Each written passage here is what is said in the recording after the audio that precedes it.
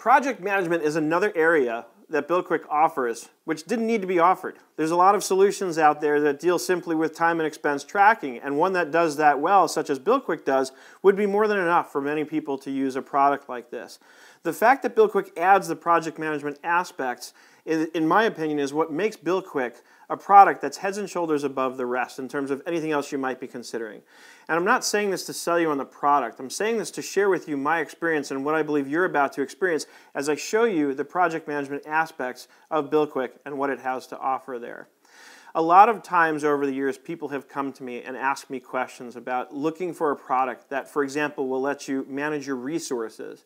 And what do I mean by that specifically? Let's say I've got a team of people who are working on a project. And I need to be able to manage two important things when it comes to managing any project. I need to manage the timelines, and I need to make sure that I'm on budget in terms of any expenses that I've built in. As soon as I go over my hours, my projected hours in terms of labor, I'm eating into my profits, and I'm eating into them very quickly. So it's a situation like that that can quickly take a profitable project and turn it into a lost project. And that's obviously something we not only want to avoid, we want to make sure we're as profitable as can be. Going over on the expenses obviously raises the same concern. If I've budgeted so much in expenses for a project, I don't want to go over. So I need a system in place that lets me track and manage the budgeted against the actuals very specifically and on a very detailed level. And when it comes to managing resources, I need to know which of my employees are being overburdened with work and which employees might have room in their schedule in order to be able to take on more work so that I can allocate my resources efficiently and make sure that I can stay under budget, meet my deadlines in terms of the timeline, and make sure that that project stays profitable. You're going to see in a minute how BillQuick lets you do this very specifically.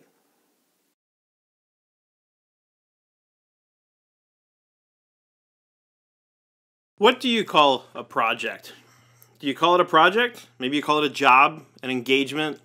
If you're an attorney, you might call it a case or a matter. Maybe you call it a plan, a program, an enterprise, an undertaking, a venture. The point is that whatever you call a project, it should be nice if you can use that nomenclature, whatever nomenclature you're accustomed to using when you discuss these projects in your office.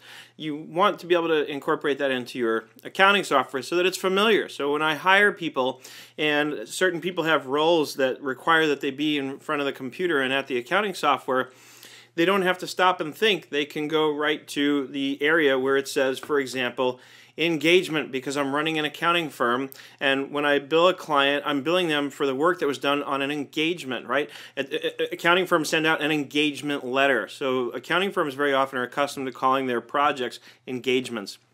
So it's little details like this that make BillQuick so much better than anything else out there that even claims to do what BillQuick does, as far as being able to do your billing and time and expense tracking and all those accounting functions that we need to be able to do around our projects. And in the previous section, you saw how we gather that information, how we gather the time and expenses that are incurred in connection with the projects that we work on in our firms.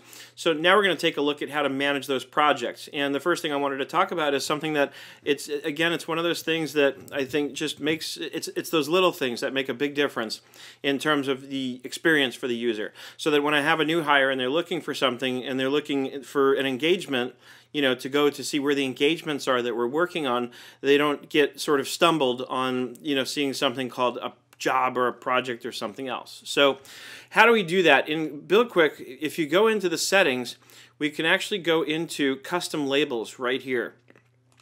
And in the custom labels area, I can go to where I have, as you can see, there's a lot of things you can customize here, but we're focusing on the projects. So right down here where we see project, you'll see that I've got the label here set for engagement.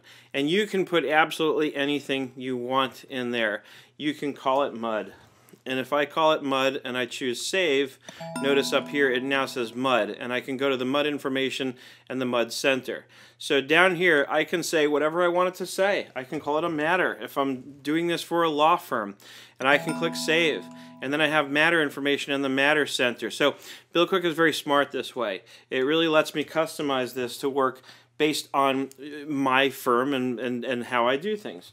And again, it's those little things that do matter. You might think it's not important, but as I point out in the written portion of the lesson, here's an example. I have a new hire who's in the software, and nobody bothered to tell them, oh, by the way, we call it engagements because we're a CPA firm, but in the software it's just called a job. And they're looking around for engagements, and then they have to stop and ask somebody else, hey, where do I go to find engagements? Now you've got two people's time who are being taken up over a simple little thing that's easily resolved by simply having a feature like this, like BillQuick has provided for us. So we're going to, once you've established what you want to call your project, then of course you're going to want to become familiar with this whole area here, which is, as you can see, termed after what you call a project. And in here is where you're going to manage everything having to do with your projects or your engagement or your job or your matter or whatever you call it. So we're going to get in here to the engagement information, the engagement center.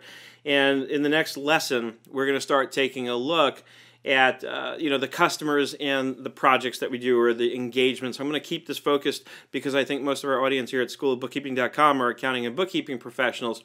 So I'm going to keep this focused on the accounting nomenclature. So we're going to call them engagements. And that's what we're going to look at.